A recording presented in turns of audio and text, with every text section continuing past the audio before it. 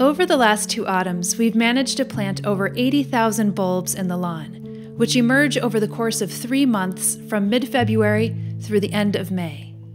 This type of planting, though rare in the US, has its roots in the Netherlands and is known as stinzenplanten. Our goals for this area were to have a more productive lawn that would serve pollinators in the later half of winter and early spring,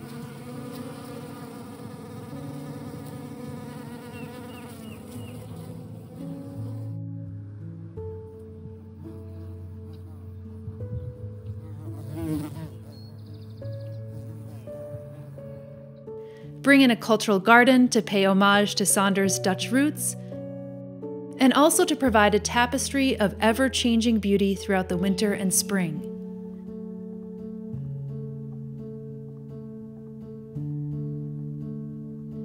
We had planted 3 areas of the lawn 3 different ways as an experiment. The first way included removing the sod, hand-tossing the bulbs in, applying a new layer of topsoil compost, and reseeding the area with a low-mow native lawn seed mix and interplanting with some low-growing native wildflowers as well.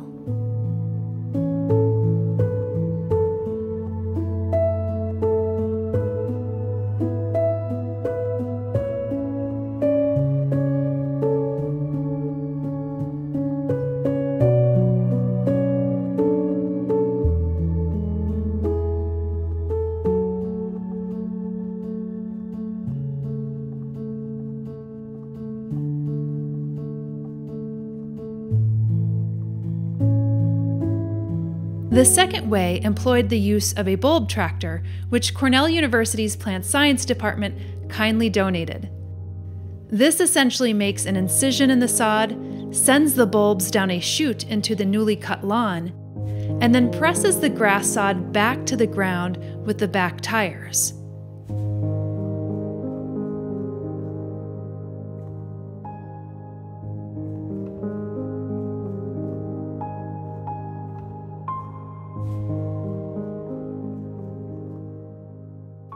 Finally, we managed to plant 10,000 bulbs last October and November on the sloped part of the lawn by hand with either a hori-hori knife or a bulb auger.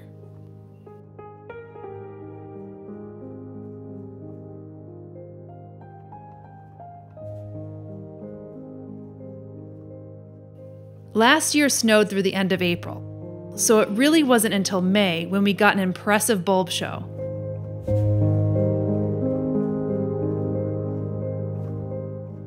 But this year, the snow was light, and by mid-February, we got to see our first bulbs emerge. All right, it is the moment that we've all been waiting for, the glorious bulb show, and they made quite an impression this year, as you may be able to see from afar.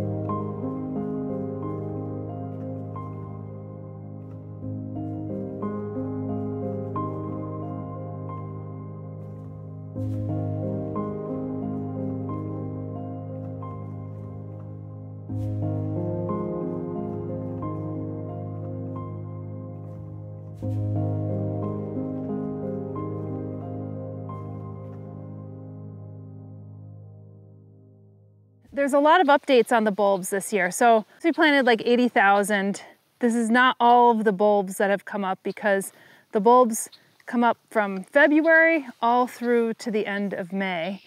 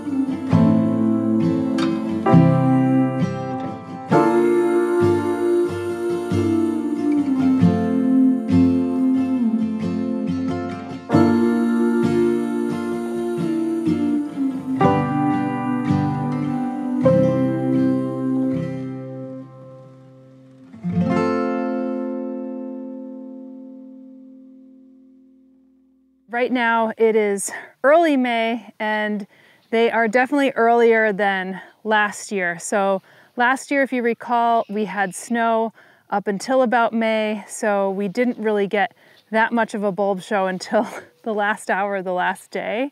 However, this year, we had a few days in there that were really, really warm. There wasn't much snow.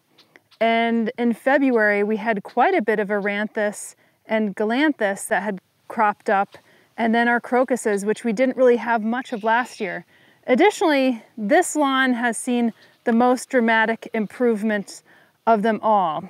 And part of the reason was we ended up doing this low mow native lawn, and it took a while for the seed to actually come up. So there wasn't really any cover of grass. So last year, this whole area had no grass. And this was the first year that these bulbs popped up. And the muscari here are crazy. There's so many muscari that popped up. We really feathered off the bulbs, and we didn't tend to plant them down this way, so they're sparser, because it's really, this area usually sits underwater on really wet days, but somehow, in some way, they actually made their way over there. And we planted them really densely around the edge, as you'll see here. So this is kind of the walk path, and you'll see that the edge is more densely planted to really define the edge. And of course, we have like our regular dandelions popping up too. You'll see the anemone, you'll see the Fritillaria meleagris. It's kind of like on its tail end, although some are actually popping up now, but they'll go to seed. And all of these bulbs are perennial, so they'll graciously naturalize.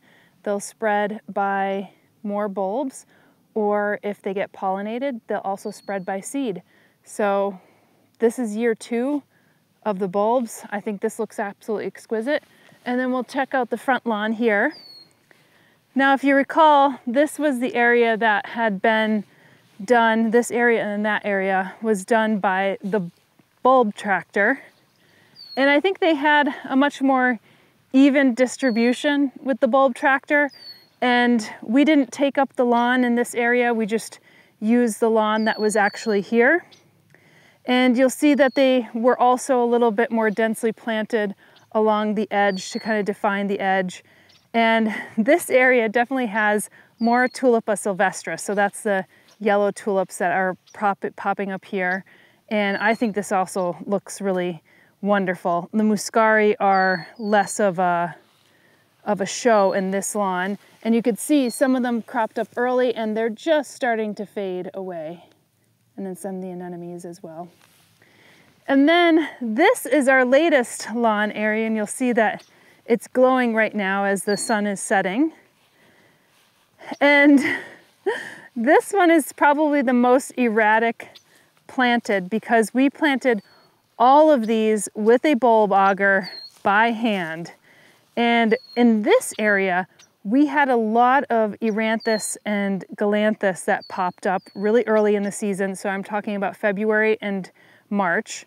And they were probably mostly planted kind of here in this sparse area. And now all of these other ones have come up, but you could see we kind of like didn't mix them as well as maybe we should have. So you see like they're almost planted in lines. So we could probably get away with planting a few thousand more, personally, in my opinion, in this area. But it was a lot of hard work. I mean, putting them in by hand yourself, and we had Joey and Kia came to help as well. They put in, 2,000 or 3,000 with me, but planting the other 6,000 or 7,000 was a tall task. And I was surprised that all the tulips didn't get eaten here by like a squirrel or anything like that. But just a reminder, tulips are major deer food. And luckily we have a deer exclusion fence, so we're able to actually get away with creating this like meadow-like atmosphere within this area. So yeah, so this grass is we're gonna let it grow up. We'll probably mow the area in June. We're going to remow the paths sooner than that. And then the first week of June, we'll mow this down, and then we'll just let it grow up throughout the season, and then we'll probably mow it again sometime in September after most of the grasses and the flowers that crop up in this area set seed. And that's some of the kind of strategies that we're kind of employing here, is just mowing the lawn a lot less and letting it naturalize. I should also just point out, these are native bluebells, Mertensia virginiana. And then you have some that are actually flowering right here. And every year I get just a little more bluebells. These are perfect for bumblebees. Some folks may say, oh, that looks a little bit like comfrey. And it does look a little bit like comfrey. And there are some European and English and Spanish bluebells. And they tend to spread very quickly. In some cases, they may actually be considered invasive depending on your state. I decided to go with our more native varieties. I'd like to actually do bluebells also within our forest. I'm planting a bunch of trillium now as well, some of our native trillium within the forest, and actually in some areas underneath the trees, which I'll have to show you in another video because it's like a whole other thing that we're doing there. But hopefully we get some of those native bluebells kind of pushing out. Even if they pushed out in the lawn, I wouldn't be angry about it. So yeah, and then this grass, I'm very happy with how it came in. You'll see that there are some brown spots in it. Some kind of like patchwork quilt brown spots. And what I think that is, that is actually some of our warm season grasses. So the cool season grasses have come up and the warm season grasses have yet to actually come up. So it's something to kind of really consider, because this was a total experiment within this lawn, is just going with this low mow native seed grass and 3 different varieties. And again, just how we'll treat that one, we'll actually mow this over first week of June. I'll probably redefine the tree circle because it definitely has gotten, you know, a little grassy and ill-defined. So that's one thing we'll be doing. And then I want to show you kind of our other area that was a bit of an experiment. And that's this lawn right here. And we've planted quite a few little bulbs. Those tulips are open up earlier. These are slightly opened up. These are like little Tulipa, Critica, I think Hilde. You see some other ones that are coming up now. And we basically wanted to color coordinate with the Magnolia Jane. So you could see that the Magnolia is just about finishing up her bloom. It's starting to look a little, you know, past its prime. And then we have some other tulips that were actually opened up fairly early. I think they're called Tulipa Critica peppermint stick. And we also have these little kind of flowers that we cropped in throughout. I'm not sure how I love this whole thing because the grass is just really aggressive here. It's actually quite large, and it's really hard to mow it and keep it low because it's just like the type of grass, it's like that type of Eurasiatic grass that just grows and grows and grows. So I'm not sure, I'd like this to look a little tidier is I guess what I'm saying. So we're still kind of experimenting with it. I love the pink of the tulips coming up. This is another one that is a smaller tulip that you can see is coming up, but the grass kind of gobbles it up. So we'll have to come up with some better solution for that. And the front garden over here, we've actually planted quite a few bulbs.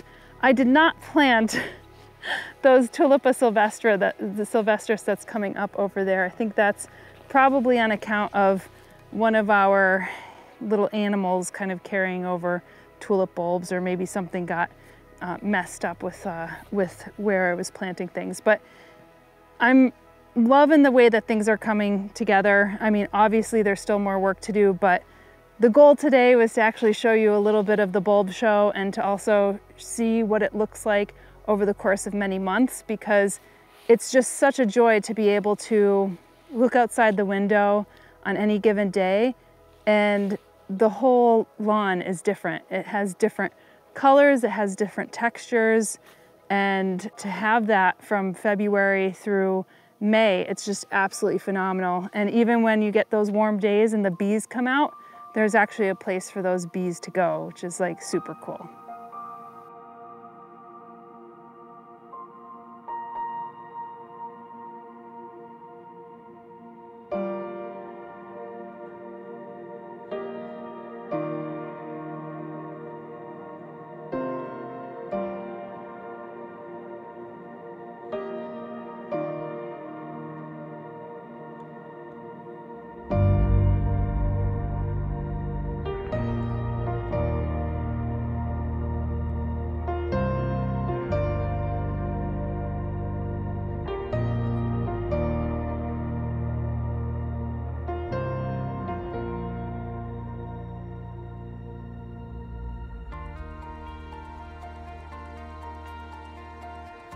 This fall, we'll be planting more bulbs on the slope part of the land, and we'll continue to document the changes year over year. Now, if you like this video, give it a thumbs up, and remember to subscribe and tap the notifications button. We reinvest 10% of our Google AdSense proceeds back into the Finger Lakes community, so your support matters no matter where you are. Thank you for watching, and we'll see you in the next video.